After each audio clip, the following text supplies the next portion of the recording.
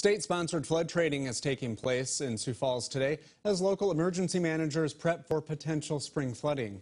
Jason Gearman with Minnehaha County Emergency Management says the county is sitting pretty good right now. However, he says the Sioux River Basin is drenched with water and future flooding depends on what Mother Nature wants to do. Off in the Del Rapids, Baltic, the Renner, that Sioux River Basin. So I guess what we want people to be aware of is be prepared ahead of time. You know, take it upon yourself to do those preparations too. And just be aware that this, you know, there's going to be some flooding. It just depends on how bad it is this year. And depends on what happens with the rain and the snow coming up in March and April.